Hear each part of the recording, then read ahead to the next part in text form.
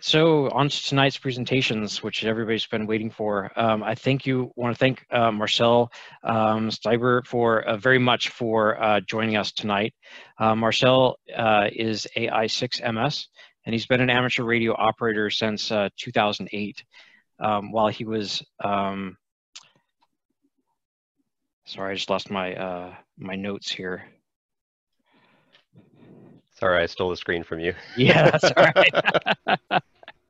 Well, so while he was attending California Polytechnic State University in San Luis Obispo, he was president of Cal Poly Amateur Radio Club, W6BHZ, and is currently the industry advisor to the club. He graduated with a master's degree in electrical engineering, concentrating on RF and communications, and writing his thesis on radio direction finding, network receiver design for low-cost public service applications. Marcel works as a senior hardware systems engineer at Amazon Labs 126 in Sunnyvale, California, and also serves on Cal Poly Electrical Engineering Industry Advisory Board. He's an assistant emergency coordinator for the city of Cupertino, which I know is a very active ham radio city and county. And he serves as the trustee and technical lead for the Cupertino Aries UHF repeater, which is W6TDM, and as the project lead for the Cupertino Aries ArcNet project, which is building up high-speed wireless internet for the emergency responders in Cupertino. Marcel regularly volunteers as a local repeater workdays as an RF technician and tower climber, and enjoys providing communications for location bike rides and triathlons. He's also volunteers as technical advisor to several event management companies and a local repeater group.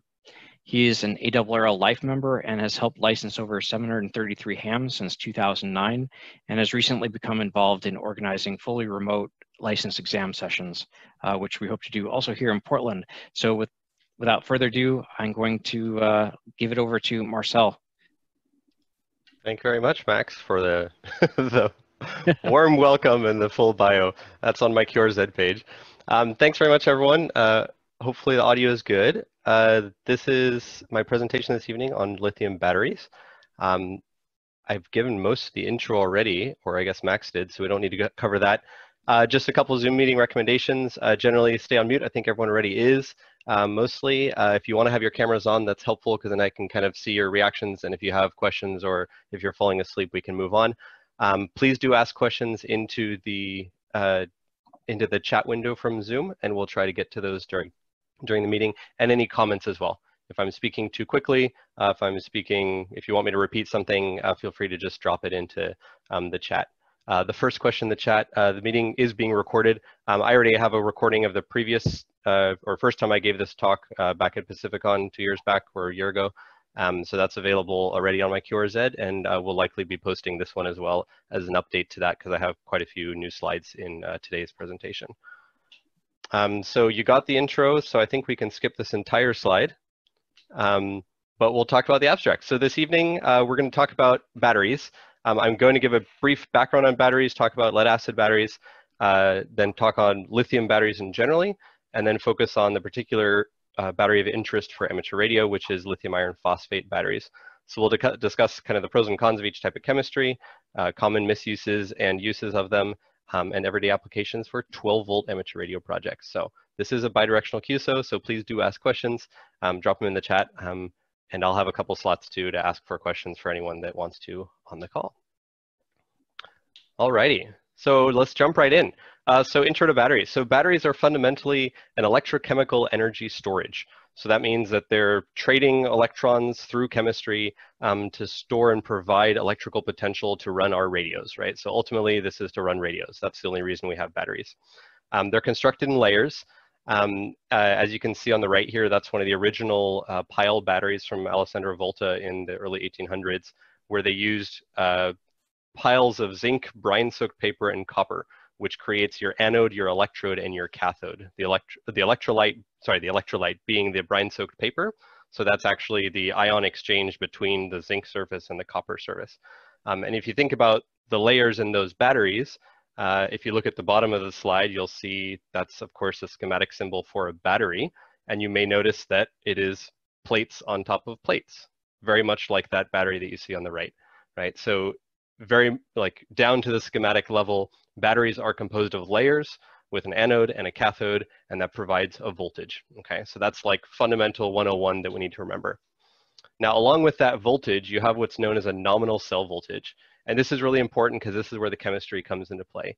For a specific type of chemistry and a type of battery, you'll have a different nominal cell voltage. So your standard everyday, AA battery, AAA battery, the alkaline batteries are carbon zinc, and a carbon zinc electrode combination gives you a 1.5 volt nominal cell voltage.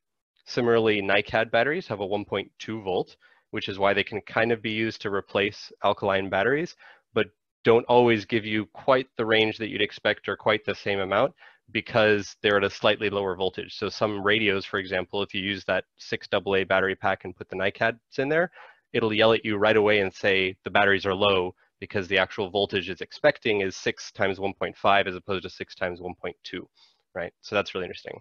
And then lead acid batteries, 2.1 volts nominal cell voltage. We'll get to that in a moment. So for the purposes of today's talk, we're really talking about what we call, 12-volt DC radio systems, which are designed off of this kind of mobile radio spec, which is your automotive kind of battery power, which is nominally kind of 13.8 volts plus or minus 15%. That's the standard kind of typical specification that you'll see for HF radios, for mobile radios, and for most electronics that can work in a car. They'll have at least that kind of voltage input range, but that's really the target that we're going for. So in order to get to that 12 volts, obviously you actually need to do some stacking of batteries. So in the bottom right here, this is the inside of a 9-volt battery. They do come in different styles, but this is one of the 2 common styles. And you'll notice again, it has these plates in it. And if we're all very smart and we can look at that, we can count that there are 6 sets of plates. And it's a carbon zinc battery. So it's 6 sets of 1.5 volts, which gets you 9 volts, right? So it's really beautiful how the math just works out. And that's why that is a 9-volt battery, right? So that's one of my favorite little things. And yes, go take apart a dead 9-volt battery at home. You'll either find it like this with the pile construction, or it'll have the quadruple A. It'll have 6 quadruple A batteries in there, which are each 1.5 volts, and they're wired in series. So that's kind of neat. All right, so that's all for the intro. So we'll jump right into lead acid batteries. So these were invented in like 1859 is the date I have on my slide. And in order to get to that 12 volts, we have 6 sets of plates to give you 6 cells in series. The chemistry that they're using is actually pure lead on one side and lead oxide on the other, with the sulfuric acid to actually carry the ions between the 2 sides. So on the left there, you see a picture, a cross-section of an automotive battery. That's probably a smaller like motorcycle battery. And you can see again, there are 6 chambers, each filled with a bunch of soaked pads that provide the nominal cell voltage. And by tying them all together in series, like the photo on the right, you can see the bus bars here that are connecting it in series. You get your nominal kind of 12 volts, right? So when we connect all these 2.1 volt cells together, that gets you to 12.6 volts when you have 6 cells. And then you have this kind of max and min voltage of the cells when they're fully charged or fully discharged. For a 2.1 volt lead acid primary cell, your typical minimums are somewhere like 1.3 to 1.8 and all the way up to like 2.35 or 2.45. So for a lead acid battery, the ranges you'll typically see are kind of in the 10.8 volt range to 14.2. When we plot that out and kind of map that against our 13.8 volt nominal range that we're looking for our 12 volt system, we can see that we kind of run into a problem where already just from partial discharge of this battery, it very quickly drops below our lower 15%. And we'll get into that a little bit more later. But that's one of the big drawbacks of lead acid is that you can't use its full capacity for most 12 volt radio systems. The chart here on the bottom is an interesting one. This is a discharge graph, which shows you at different C rates for a specific 12 volt battery, the actual runtime and the available capacity changes pretty significantly. So lead acid batteries are designed for low C rates, which means if it's like a 10 amp hour lead acid battery, a 0.1 C rate would be 1 amp of discharge, which then should run for roughly 10 hours. You can see that here, right? But as soon as it crosses the red line is where the 13.8 volt radio would stop working. So if that radio is actually running at 10 amps on that battery, you would only get, 15 minutes of runtime on that same battery. So it's a really interesting trade-off. And these are very helpful when you're sizing batteries for different scenarios. So lead acid comes in two major types. I'm not going to spend a lot of time on this because I want to get to lithium, but generally there's sealed format and there's flooded. Sealed lead acid batteries are the most common ones that you find everywhere. They come in a couple different types as well, AGM, gel cell, and deep cycle. And flooded is like this one here in the bottom right. This is a large 200 amp hour system for a public safety repeater system. And that's flooded electrolyte. So these have to be stationary. They have to be earthquake safe so they don't tip over and spill anything. And it's actually interesting, you'll notice each of these cells is one primary cell. So again, we have 6 of these in series to get our total 12 volt system. 12 times 2.1, or sorry, 6 times 2.1 volts to get that 12.6 volt nominal system. And those often have very long battery life, but they do require more maintenance as well. So pros and cons, lead acid is very sensitive to deep discharge. So you really can't deliver this full rated capacity for 12 volt radios. There's a lot of existing material on it online and a lot of cycle testing that people have done. But if you use more than 50% of the available capacity of lead acid battery, you get very limited by the cycle life and the batteries will die very quickly. So with a 50% depth of discharge, so that means for a 10 amp hour battery, if you use 5 amp hours worth of capacity, you only get 500 cycles before that battery is effectively end of life. So that's a challenge. The other one is they're heavy. They have the word lead in them. So they have a low gravimetric energy density, which means the weight versus energy is a very poor ratio. And most of the sealed lead acid types have only a 5-year shelf life, which actually becomes a problem. Most of us radio operators like to have our batteries in like long-term service, or we want to put them at a radio site and we want to keep them on float service. They generally need to get replaced every 5 years because that's just how long the chemistry lasts, and the manufacturer usually doesn't warranty them beyond that, if even that long. Car batteries might only get warrantied for a few years, not even that 5-year time frame. But they're cheap and readily available, so they're really easy to get your hands on, but your total cost of ownership can be high, right? So if you go to Home Depot, for example, and go pick up a little 7 amp hour lead acid battery, which they do carry for things like automatic gate openers for farms and such, check the dates on them. Oftentimes those batteries have been manufactured 2 years ago, which means you're actually paying full price for a battery that's already 40% used, right? So that's something to just keep an eye on, that when you're going shopping for batteries, make sure you're getting them from a reputable manufacturer and that they are actually new, so manufactured in, like the last 6 months or something when you receive them. Otherwise, ask for a discount, because that'll it's the time that's ticking away from the day you get them.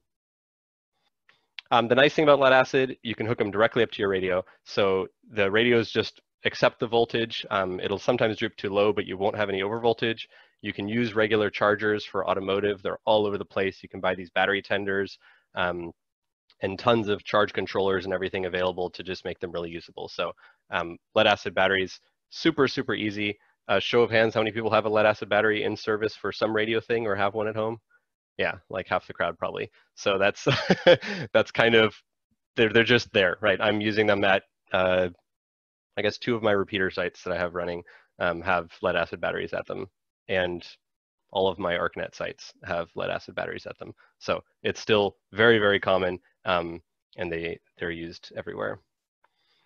So typical block diagram, I pull this straight from West Mountain Radio, and I pull it very particularly because I want to make one addendum to it. So their typical setup for like a battery backup system, you have a 12 volt power supply, you have the battery, and then you have the radio or the load, and then they have some sort of load transfer mechanism. The Super Power Gate PG40S, that's a really common one that's seen all over the place. I have it deployed at quite a few of my sites. It works well, but it's very lossy because it's just a diode or bridge effectively with a built-in lead acid charger. So it's pretty capable, but it's not very efficient. And the one thing it's missing is an under voltage protection for your battery. So we mentioned earlier that the lead acid batteries are super sensitive to over discharge. If you've ever run your car battery to 0 and not been able to start, it pretty much means it's time to replace the battery because that can irreversibly damage it. So it's really critical that you have some sort of undervoltage lockout protection. This can be the $150 PowerGuard Plus that West Mountain Radio also very conveniently sells to you, or it can be a cheaper module off eBay with a relay and some configurable voltage settings for it, which I use for like my motorcycle battery to prevent that from getting over discharge from my radio. So that's critical. If there's one thing you learn from today, make sure your batteries have low voltage protection in them so you don't destroy them when they get discharged too much. Yeah, so any questions so far for lead acid? This is just a fun picture of a 100 amp hour lead acid battery, sorry, 108 hour lead acid battery. It's an absorbed glass mat style with a power supply in the box and this PG40S, and then you can't quite see it, but that's actually the little undervoltage lockout module. And the total weight is 74.4 pounds in this beautiful milk crate. So it gives you an idea of just how much weight you're lugging around for that amount of capacity. And remember, only 50% of that is usable. So the 108 amp hours is really only like 50 amp hours of usable capacity. Cool. Yeah, question? Marcel, Michael Schomler. So the amp hour standard, is there a standard time period that is used for determining what the amp hour capacity of the battery is? Yeah, so the question from Michael was, is there a standard for how the amp hour capacity is rated? Yes, there are standards, and no, not all manufacturers use them equally. So use caution. You'll see batteries are often labeled by watt hours as well. But when you're using amp hours, there's a very particular question, as you saw in the graph before for lead acid, there's a very large difference in what the actual capacity is based on what C rate you pull from that battery, right? So usually there'll be, if you actually have a good manufacturer and a good data sheet, the data sheet will clearly state how they rated their cell and under what conditions they rated it, and then you can do an apples to apples comparison. Generally online for like lead acid, it's typically kind of a 1/10 C is typically what your C, or 1/20th C even is kind of their rating. So if you're planning on using like a 50 amp hour battery for a 50 amp load, you're not going to have a good time. But if you're using it for a 5 amp load, you should be able to pull, you know, half of its rated capacity pretty effectively. And that's just kind of rule of thumb numbers. Yeah, very good. That's very helpful, because I've seen different manufacturers use 20 hours, 5 hours. It's all over the map, and then interpreting 1C or 10C or a half a C is as you say, you need to go back to the source. Absolutely, yeah, and the best manufacturers will give you that data, and if they don't give you that data, it's at your own risk, right? So you might be getting a great deal, but it's actually a battery that has very poor chemistry performance for what you're trying to do. So use caution. Any questions from the repeater? Let me go unmute it real quick. Go ahead for the repeater. So anybody on the repeater, if you have a question, please come back with your call sign.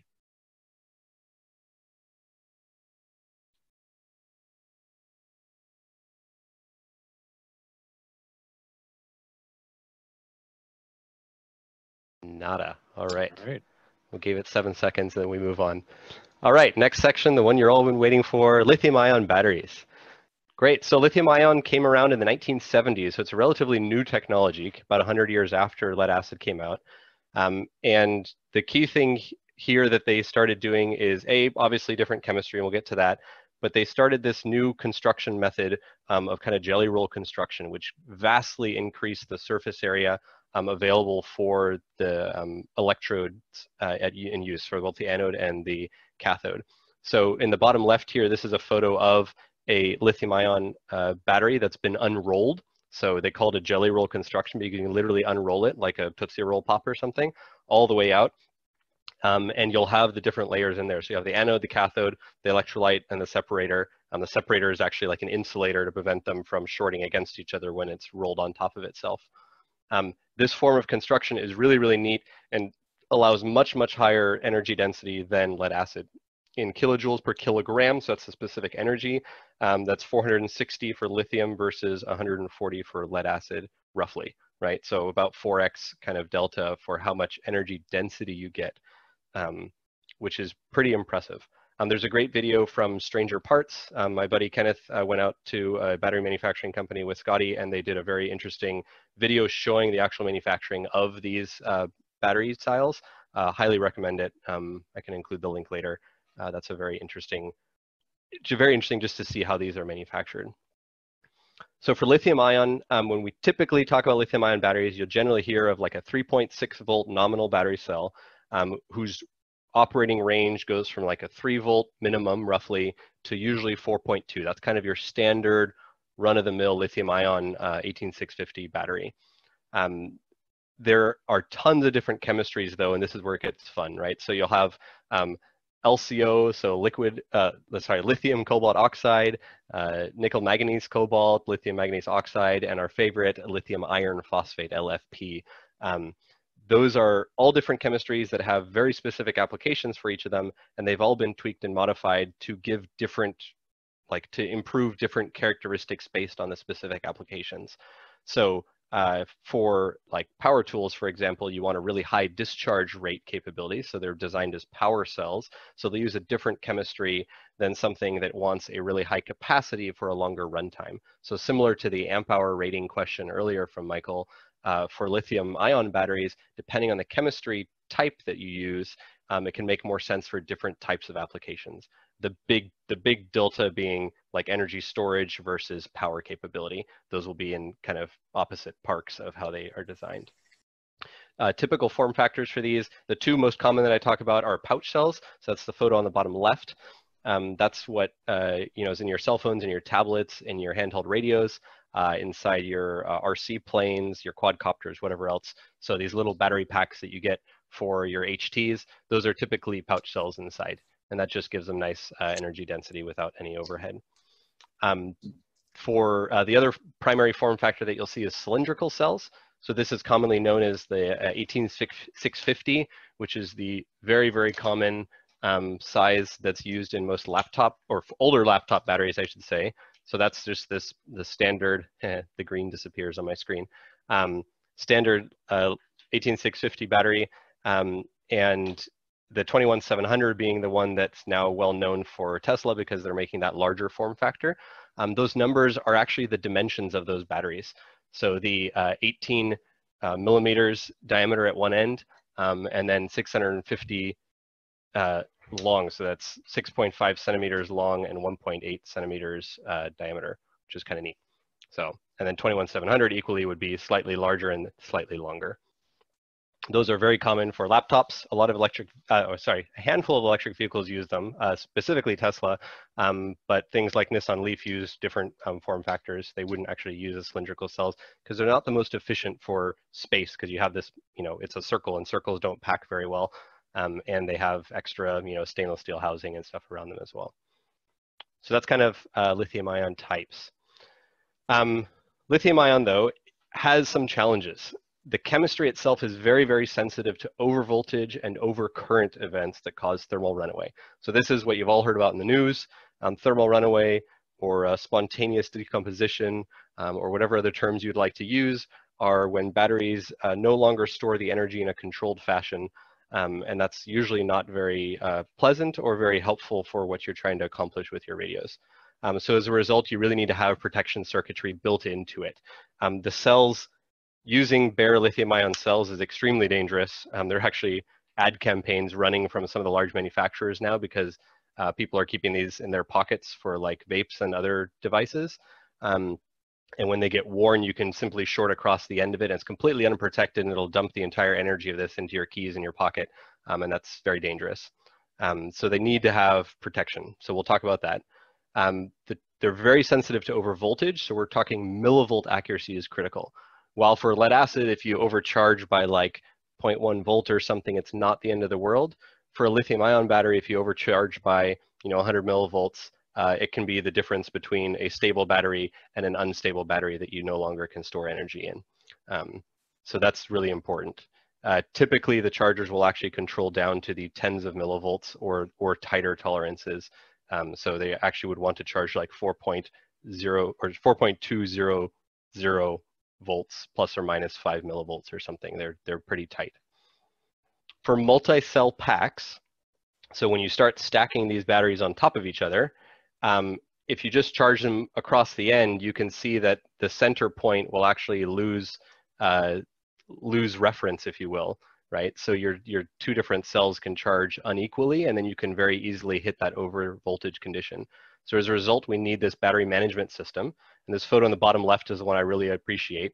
This is for 4 cells in the series, and what you'll see is you have your negative terminal on the left, and then the positive terminal on the right for the entire pack, and then there's this tap in between each set of cells to make sure you can monitor the voltage across an individual set of cells. And that's the critical thing here. So this circuitry, the battery management system, or PCM, protection circuit module, is actually monitoring individual cell voltages to make sure that under no circumstances does one of those go too high or too low. And if it ever does, it can open circuit the output and go into a safe protection state. So the minimum protections that it wants here would be over voltage protection, so that's what we just talked about, over current protection, OCP, which would prevent too much discharge, which could cause them to overheat, and then over temperature protection, just to make sure that, again, things don't overheat. The heat is one of the key factors here that's a problem. Did someone on the repeater have a question, or should we mute the repeater?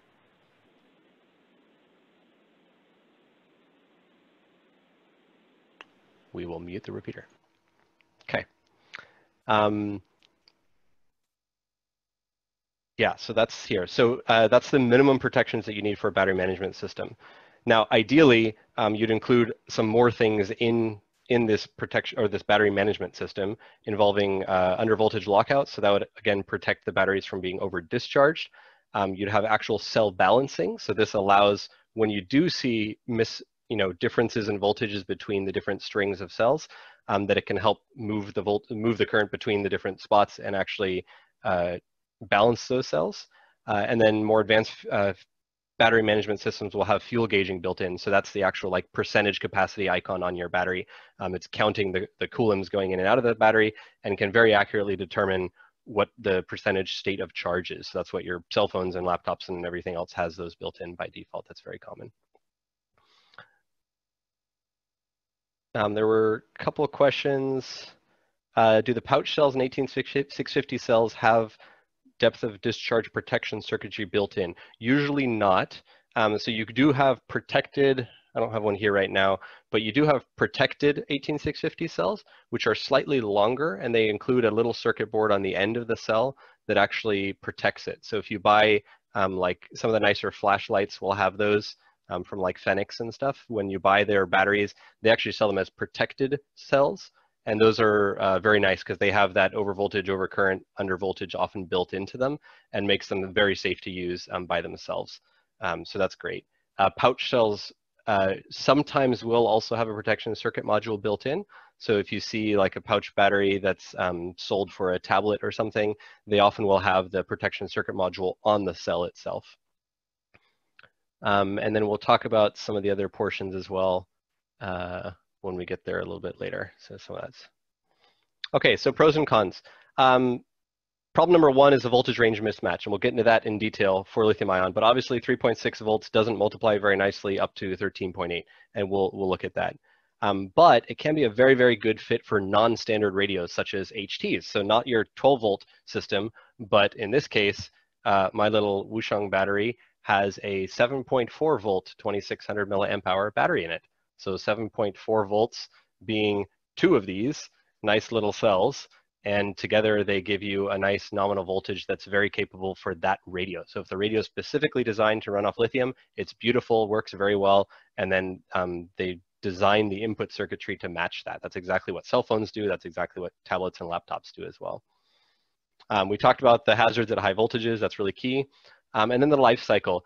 This one really depends on the chemistry, but kind of the typical numbers you'll see in data sheets is something in the 300 to 500 cycles for a battery to the point where it gets to about 70% of its remaining capacity.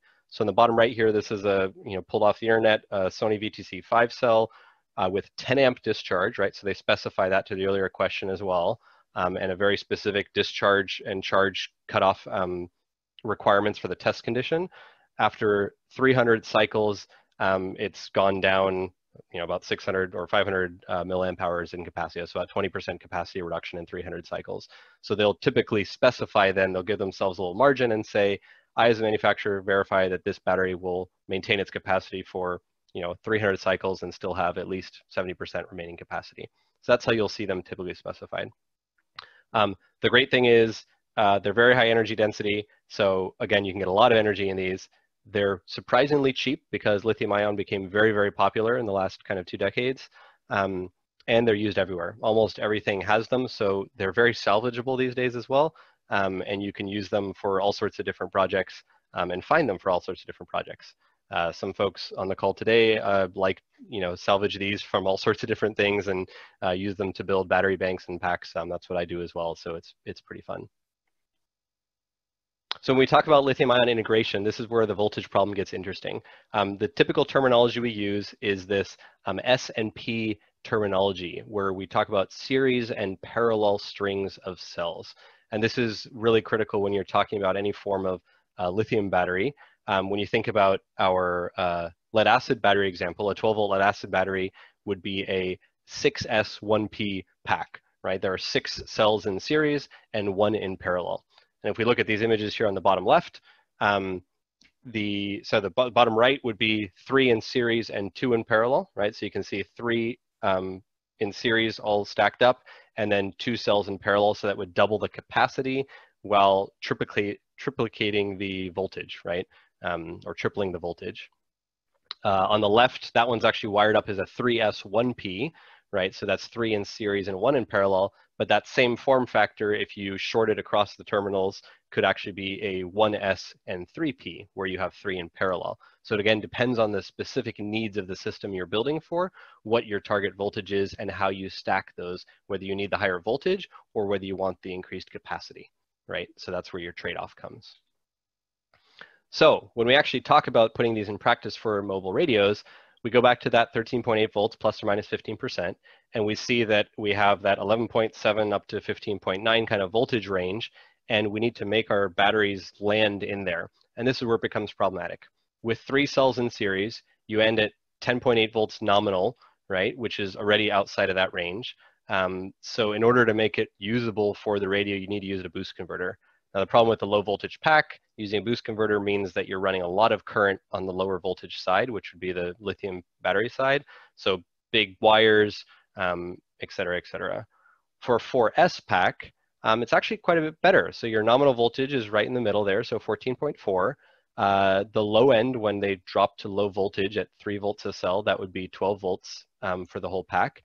The only problem is at the upper end. If you fully charge that pack to every cell up to 4.2 volts in this case, you'd get to 16.8, right? And that's too high for a lot of radios. If you actually hook that up as is to your mobile radios, you will likely damage the input depending on the specific radio. And this is a big caution because online you can go and buy nice RC lithium polymer packs for 14.4 volt packs, and you're like, oh great, I'll buy that for my radio, and you buy the charger for it, you charge it to 16.8, plug your beautiful HF rig into it, and then you just fried the input to your HF rig if it wasn't capable of 16.8. So I have seen people use these in practice for amateur radio if their equipment allows it, or you can actually undercharge it a little bit. So if you don't charge up to 4.2 volts per cell, but you only charge up to like 3.95 volts per cell, you don't exceed that maximum voltage, so you can safely plug it into all your amateur radio gear, but you lose about 10 to 20% of available capacity. So that's a trade-off that you can do. But I have seen people do this, and it is very feasible since you can salvage the cells and make some low-cost options. So that's kind of nice. And then you can go to larger packs with more than 5 cells. So with 5 cells, your nominal voltage is already too high, so you need to have some sort of buck converter to bring that voltage in there. Now, as soon as I say buck or boost converters, most people that do any HF on this call are going to immediately get really upset and go, oh, those switching regulators are what cause noise on the HF bands. I'm not going to use those. And they have an efficiency hit. Absolutely true on both cases. And it also kind of depends on how you use them. So we have some numbers later from one of the ones that I played with. But there are buck converters that you can pay more for that are not a problem for HF. And there are ones that have upper 90th percentile efficiency. So it's just a matter of finding the right things. If you go on eBay or Amazon and just buy the cheapest one that you find for a golf cart, it's not going to be optimized for HF performance or for efficiency. It's going to be optimized for cost, right? So that's a trade-off that you have to make. This is kind of a summary slide of what we were looking at. So the first column here would be the mobile radio voltage. So that's that 11.7, 15.9. That's that 13.8 plus or minus 15. You can see the lead acid range with the lower end of lead acid drops out the bottom of the radios. With a 3S battery, you're already below that, so you only have like 10% of the capacity that's in range. With a 4S battery, we have this, 10 to 20% capacity that's up out the top. So we can either undercharge or we can put a buck regulation on there. And then for a 5S or larger, you can see how it's already pushing up above the kind of nominal range of that 13.8 volt radio. So that really depends on how you want to use it and what you want to do, but it's very feasible. So to actually build these, you take a battery pack, you take a battery management system, and then you add a buck or a boost converter, which these are pictures of, they all look pretty similar depending on whether you build a 3S, a 4S, or a greater than 4S pack. On the bottom here, this is actually a 7S pack, which gets you up to kind of a 24 volt kind of range with the battery management system, and that's exactly what I did. So this is a DIY Powerwall battery pack that I built. Actually, Justin Kenny is on the call today, so he helped do the layout for this board, KJ6KST, and that's built into this nice little case that you can see in the picture as well, and filled with lots of batteries on the inside. So this is a 7S10P pack, so that's 70 18650 lithium-ion batteries inside, with a total capacity around 26 amp hours, or 650 watt hours, depending on how you want to do your math. Now, since this is, we wanted to use it for 13.8 volt radio usage, we might as well hook it up to 13.8 volt output. So we simply add a DC to DC converter. In this case, I rated it at 30 amps so that I can easily run an HF rig and a mobile rig at the same time, and have that on the output. So on the front of the box, we have a nice little switch that we just turn on that boost converter, which will then turn on your power pole and your USB ports on the side, and everything runs hunky-dunky-dory. So pretty straightforward, works surprisingly well, and yeah, it's pretty neat. It's expensive, so buying the kit, and if you're buying the cells, you're looking at like $600 something for a 26 amp hour battery, so it's not exactly the most cost-effective solution, but it's very, very capable. I actually have plans to use this for like a 24 volt inverter system because you can get better efficiency when you're not boosting as high for an AC inverter. And it's generally just kind of fun to have around. I have a nice battery monitor on the top, which gives you exact readouts for current and voltage and amp hours and watt hours and everything.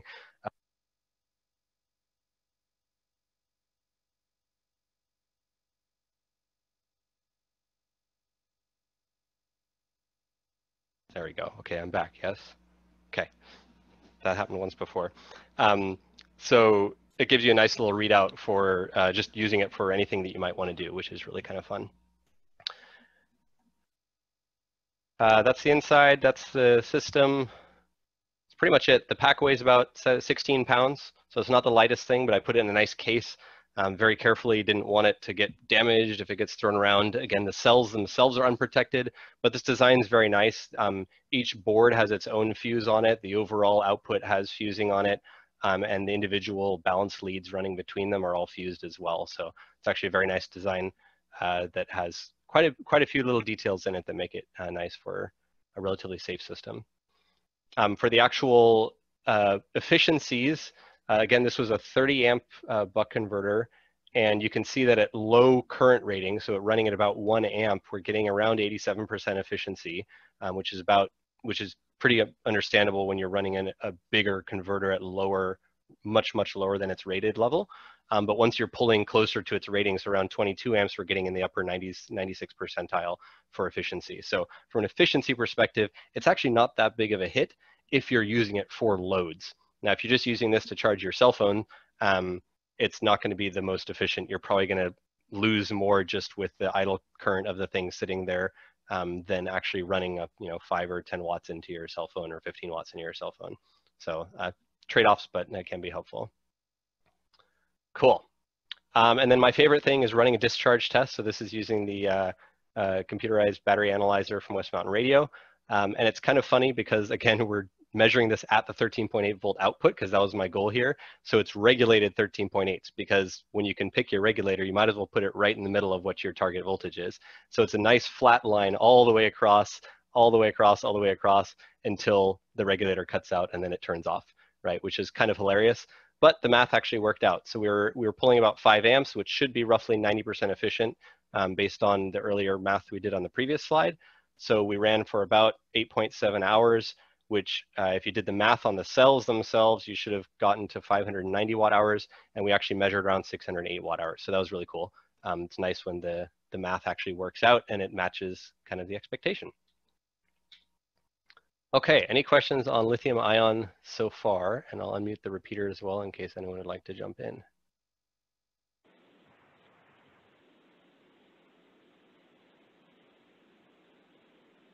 All right, so as a reminder, if you are listening to the park repeater and you have a question, please just come back with your call.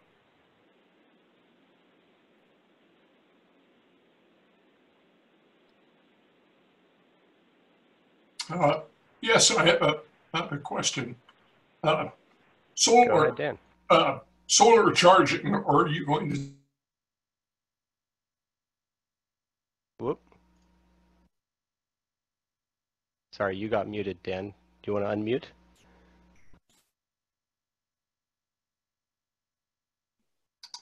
There you go. Oh, okay. No, my question was about solar charging for some of these battery packs. Have you explored that as yet with some of the larger packs?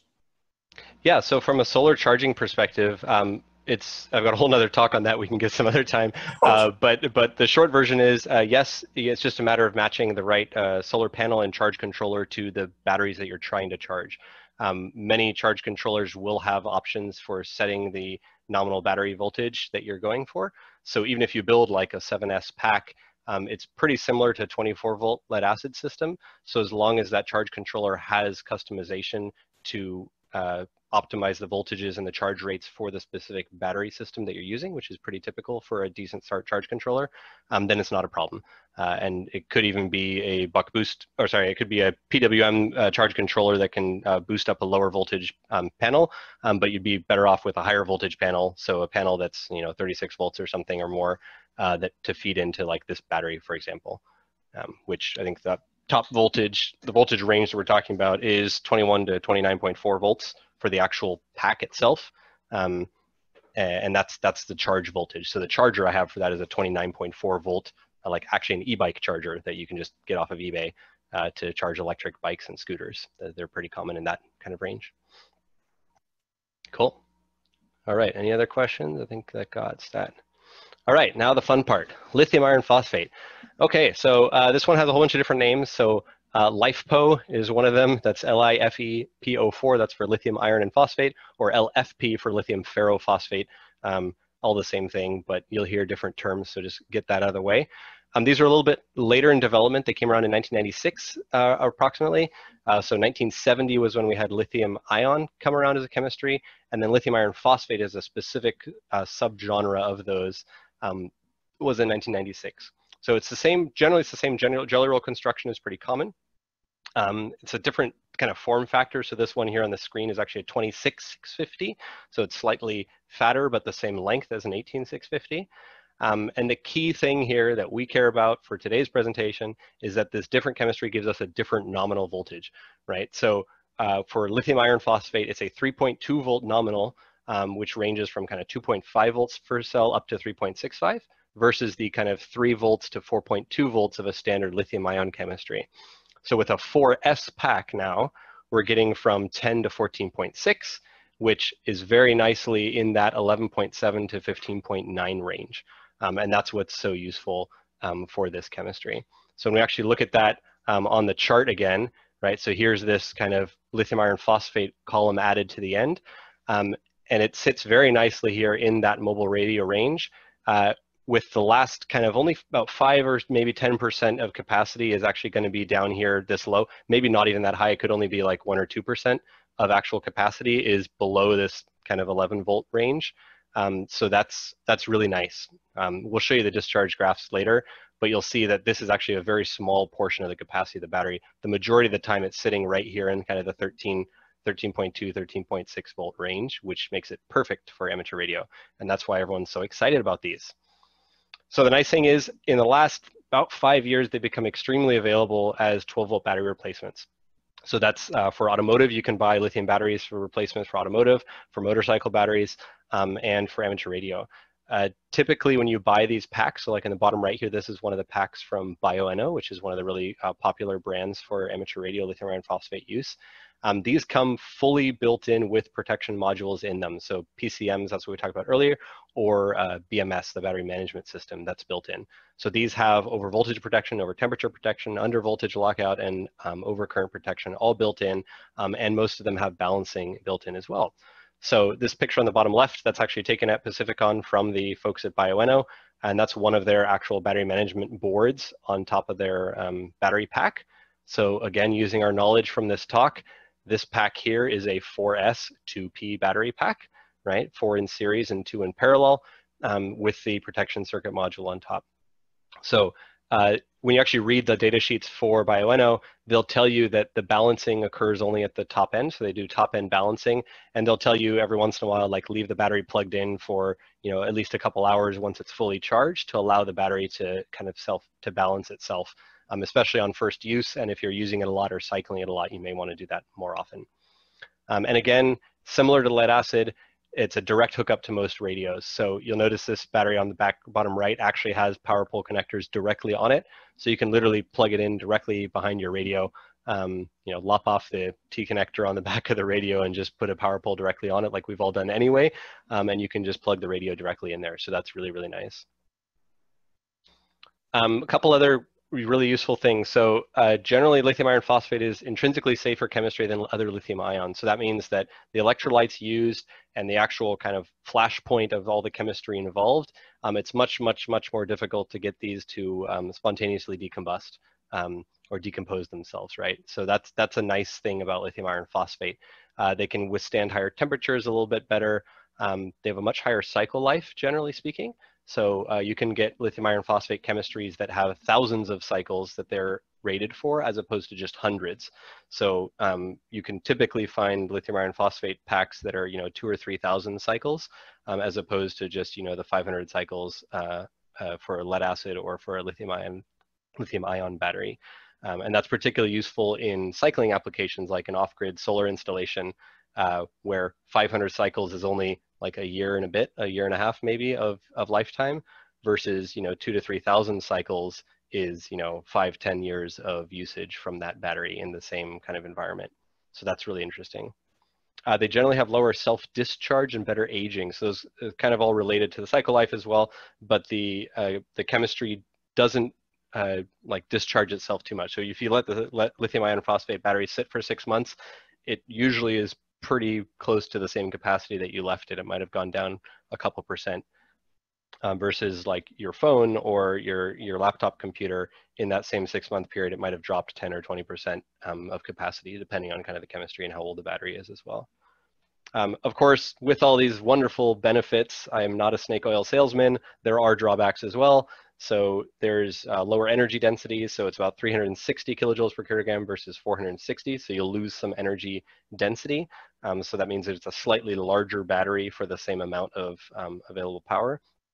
And of course, it has to be more expensive. So a lithium iron phosphate battery compared to lead acid is something in the kind of the 4 times the cost range. And compared to lithium ion is going to be about twice the cost for similar capacity. But this is kind of just raw cell pricing that I'm listing here. So that doesn't necessarily include all the details of, you know, the protection circuitry that you're putting in there or not for like lead acid, the different chargers and how much those cost, the case you're putting it in, the buck or boost converter you'd need for the lithium ion battery potentially. So you really have to look at your specific application to make that cost trade-off. But generally speaking, lithium iron phosphate is a very, very good choice for these. So when you want to play with lithium iron phosphate, you have kind of two options. One is build a pack and the other is buy a pack. So we'll start with buy a pack. BioNO we had already talked about. They're very, very popular just for a lead acid drop-in replacement. They have the protections built in. They have a battery management system built in. And the charger that you can just check a box and order the charger that comes with that battery from them works great. Simple red-green light on it, charges at the rate that's good for that battery, and it just works. So if you just want a simple off-the-shelf solution to just start using a really cool battery for your radio and be the hot talk at the next in-person field day or soda event, then go get yourself a nice little lead acid or a lithium iron phosphate battery. Other brands there are a whole bunch of other brands, especially these days, a lot of very popular ones in the solar world, the Battleborn batteries, and then a whole bunch of Chinese brands and the Calb and a number of others make some interesting drop-in replacements as well for lead acid, which is really makes them really available and has made the pricing more competitive in the last couple of years. So you can definitely look around. So if we do that example, we go buy ourselves a 12 volt, 20 amp hour lithium iron phosphate battery like the one shown here in the picture. It's about 192 bucks off of BioNO's website. I bought a hard case, a charger for it, USB and power pole ports for about 100 bucks, and then made this nice little box. So this is a nice little Pelican box, weighs about 9.5 pounds with all the cables and other things in it. And it's really useful, just has all the parts in it, has a nice little voltage display, which isn't as useful for lithium iron phosphate, like I said, because it's a pretty flat discharge curve, so it doesn't really tell you how much capacity you have. But it is one of the best debug tools, right? If we ever have a power problem in the amateur radio world, the first thing you do is pull out your multimeter. So effectively all this is just a multimeter permanently hooked up to the battery with a button to see what the voltage is, right? And that's a really handy thing. You can get those modules for a couple bucks from eBay, so highly recommend putting that on anything. In the actual box, what's great is that I can include the charger. My parents actually have it right now, so I can't show you. I also keep some adapters in there. I keep some power meter in there, a little power pole extension cable, and then adapters from 2.5 millimeter back and forth to power pole as well, so you can use these different ports on the front. And most importantly, keep some USB cables in there, because when you need to charge your phone or your friend's phone, chances are they won't have the cable with them, but you have this beautiful battery bank and a phone and nothing to hook the two together. So always, always, always keep a little charging cable in every single battery bank box that you ever make, period. No ifs, ands, or buts. That's a hard requirement for making these. Yeah, so here's the discharge test. Again, like we mentioned, it's pretty flat, right? So when it starts right at the beginning, you'll see that 14.6 volts is very brief. So if you're looking at this, this is kind of your 100% capacity all the way down to 0% capacity. The first, I don't know, that's not even like a percent or two, you're already down at 13 volts right away in this for this particular battery. And this includes a little bit of voltage drop through some cables, right? But you'll see how flat this is all the way out to like 80, 90% when it starts dropping off. And then this last couple percent is actually when it drops off the cliff. So this is that hockey stick at the end where the voltage actually drops very rapidly at the end of the remaining capacity of the lithium iron phosphate battery. So this is really characteristic of lithium iron phosphate. And as a result, that little voltmeter that I had on there, it only has 1 voltage point of accuracy, right? So if I told you that that one was reading 12.8 volts, what would the capacity of my battery be using this graph, right? So let's go, okay, 12.5, 12.8, that's somewhere here. So I don't know, 50% plus or minus 20%, right? That's about like the accuracy you can get from that sort of measurement. And that again depends on the voltage drop of the cables and where you're measuring and that sort of thing. So as you can see, it's not really the most useful thing to just use raw voltage for these, which is where having a fuel gauging protection circuit module or battery management system is very, very useful. So that's something to think about when you're looking at these sorts of batteries. The other call out was, yeah, if you don't want to build your own box, there are lots of options out there. PowerWorks has some, eBay sells a bunch. You can get these pre-built with options to drop them in. The local ham fests, when they're running, have these as well. But I really liked building my own just because you can really customize it for what you really want, which is kind of nice. So I wanted, some basic USB-A ports on it. I wanted this voltmeter. I wanted just one set of power poles and a nice switch on the side. So you can just find those parts. And if you're not particularly picky about time frame, You can order stuff pretty cheaply from overseas, or you can get nice, high quality, fast stuff from local manufacturers. You'll just be paying a premium, of course, for those. So that's if you buy a pack. So now the fun one is building a pack. So if you build your own lithium iron phosphate pack, this is where the real fun begins.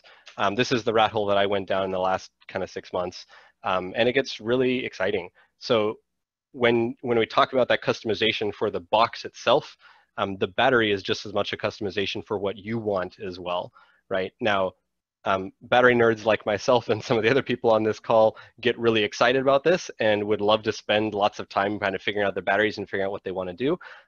But others might be perfectly happy just buying one off the shelf, right? So it really depends on what you want to do.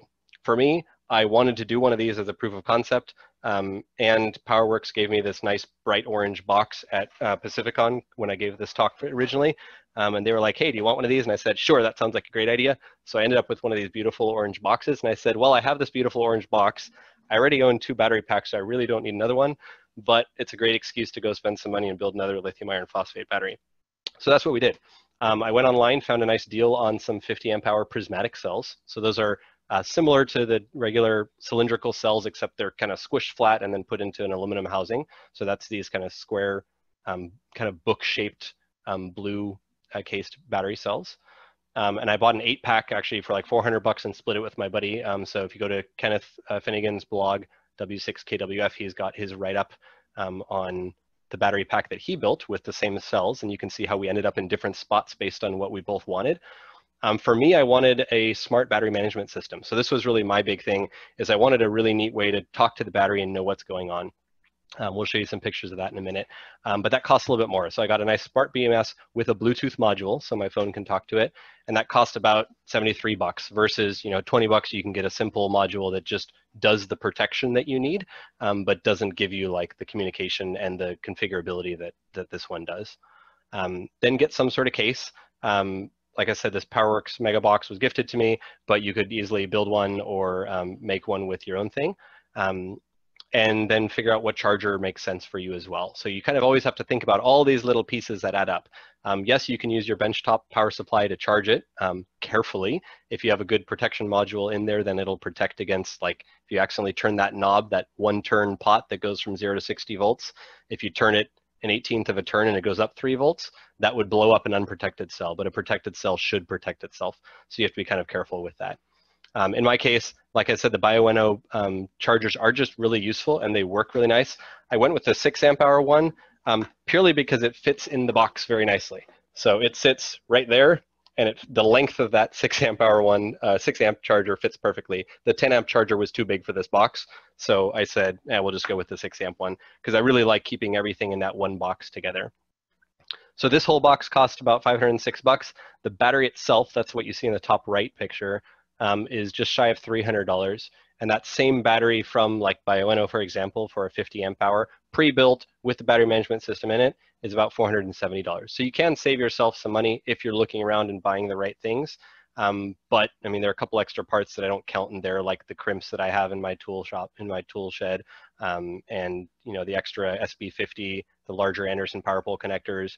You need to have those in stock, or you have to go buy a pack of those. So those are little things that you need to consider if you're building your own, and those do all add to the cost. I don't count the zip ties in this, right? But some people may add that to their bill of materials.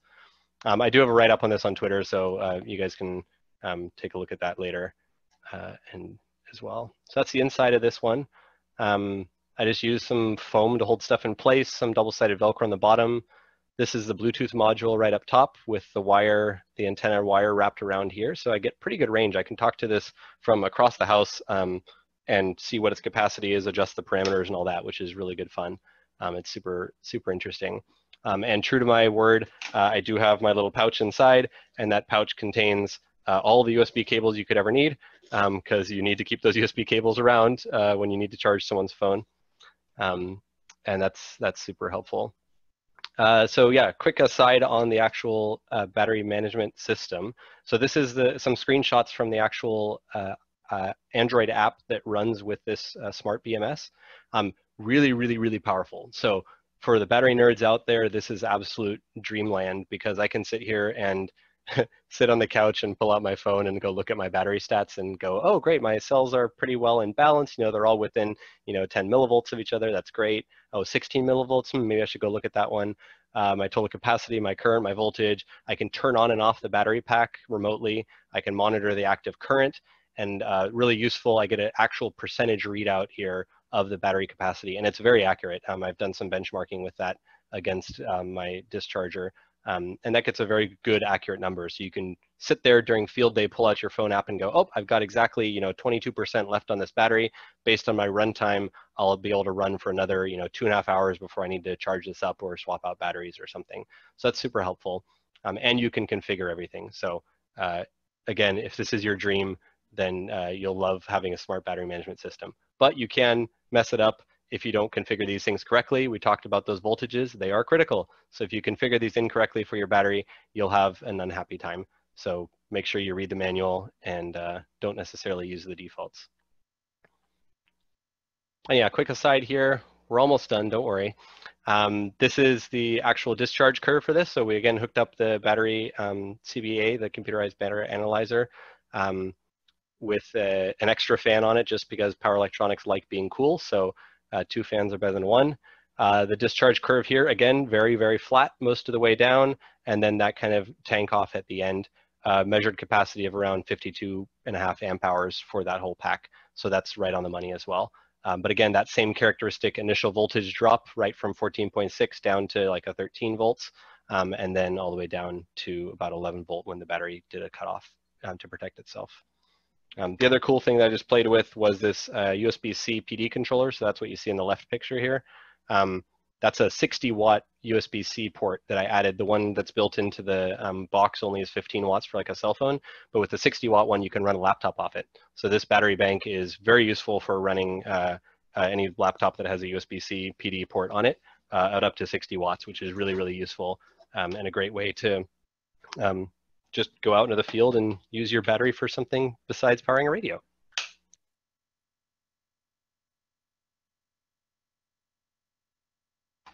All right. And then we'll finish up real quick. So the comparison table here at the end, lead acid, we talked about a lot of those. They're heavy, they're cheap, they work pretty well for 12 volts, and they're there. Lithium ion, generally not the best solution, great energy density, pretty good cost, but integration is very difficult for amateur radio usage. So generally not great, some more concerns about safety as well, and just not the best match for what we need.